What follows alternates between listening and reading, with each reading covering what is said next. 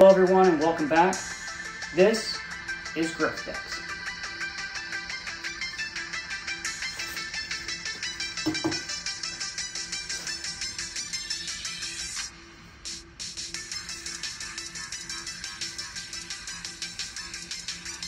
Hey everybody, it's Griffin. Let's get into some movie news. But first up, I wanted to talk about a movie that I watched recently that I did kind of a quick video on, like a first reaction, but kind of talk about it more in depth. And that movie is X by Ty West. This is an A24 movie, and I actually watched this in my first ever A24 screening room. And part of like a little bonus for that was at the end, they showed a quick teaser trailer for the movie Pearl, which is going to be a prequel to X that Ty West filmed with Mia Goth at the same time that they were filming X. So that's really exciting news. I'm super excited to see that movie.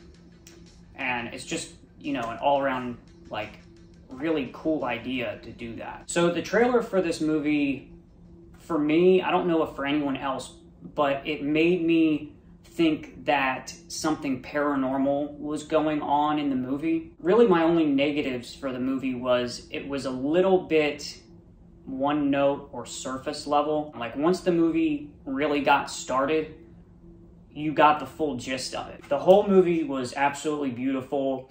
It had like a grainy type look to it at certain times, and like some orange and sepia tones, and it really looked like a movie from, like a horror movie from the 70s. And this movie was absolutely that, a love letter to 70s slasher horrors. It had really good practical effects, really good on-screen kills, lots of blood, lots of gore, and really phenomenal acting all around, but especially from Mia Goth. We are officially a quarter way through the year, and I'd say that it's not been a bad year for movies so far. Usually the standouts come in the third and fourth quarters of the year, so like the last half, but I think we've had some pretty good movies come out already. Not all theater releases, but some really good streaming and VOD releases. For a minute, let's talk director's cuts or extended unrated cuts. I'm all for them when the movie's good, as it is. Matt Reeves has gone on record saying that there is no R-rated or extended director's cut of The Batman. However, they did then go on to release a deleted scene. That to me says, okay, so you have clips from the movie that aren't just raw pieces of film, but fully edited, fully produced scenes that aren't in the original cut of the film. That to me says that there is a director's cut of the movie. Kind of talking along in that same vein, the upcoming horror film You Won't Be Alone, which at the time of this recording I think it has already come out, but it's just in selected theaters. You Won't Be Alone's runtime has been cut down from the original posted runtime online, 2 hours, or maybe a little bit over 2 hours, and it was cut down to 1 hour and 49 minutes. Now, I don't know if this was just a mistake or, you know, someone's error, or if the movie was actually cut down. There was nothing said about it, no kind of statement or anything like that, so I'm just wondering as to why, and does this mean that we will eventually get an unrated extended director's cut of this film? We've recently got a few pretty lengthy horror movies that are getting really good ratings and reviews. They are The Cursed, X, and You Won't Be Alone. These are all at the top of my watch list. I am like so super pumped for all of these horror films coming out. It's just a great time for horror right now. Great time for film in general, really. Not only that, but on the horizon or the distant future, we have Wolf Creek 3, Terrifier 2, and this Chris Stuckman debut feature film, which is a horror. I plan on doing a full video on these films topics. So let's get into what is out now. Number 1, Windfall, the Jesse Plemons dark comedy thriller, also starring Jason Segel, is now streaming on Netflix. I got a chance to check that one out. I thought it was pretty good. It had its suspenseful moments. I thought there were certain parts of it that it was good at building tension. It didn't really build, I didn't really feel like it built throughout the whole film, but then it had some breaks of some pretty funny moments, you know, that I actually laughed out loud at. I thought it was good performances, I liked it.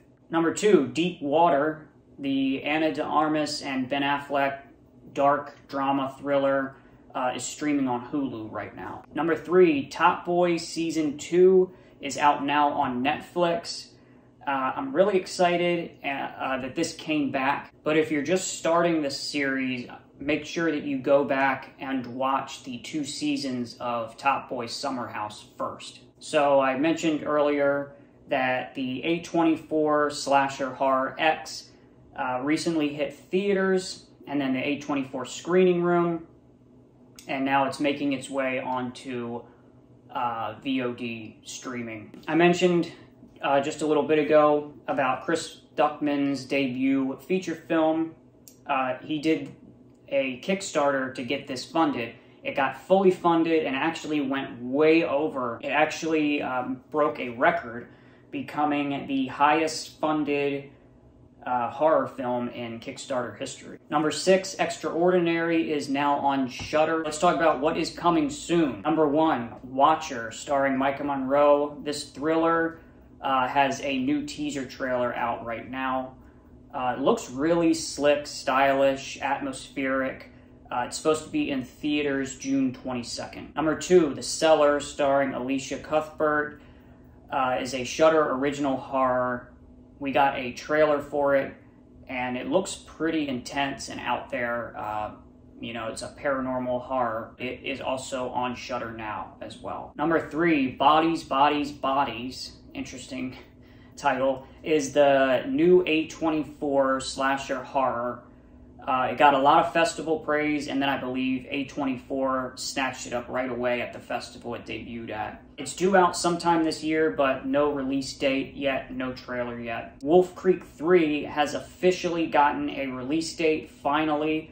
It is set to release September 8th this year. The new trailer for A24's upcoming horror Men dropped. This is a full trailer, so now there is a teaser and a full trailer out for that if you want to check those out. The next 2 films from my original theater must-sees list for this year are coming out soon.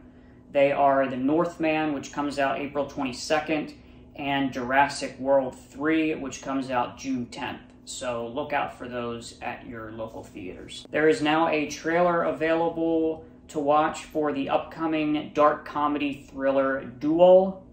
Looks pretty good. And not really in movie news, but David Spade has a new special coming to Netflix sometime in April, I believe. And that's going to do it for this episode of Griff Picks Movie News and Reviews. As always, thanks for watching and for hanging out. Catch you next time. Bye.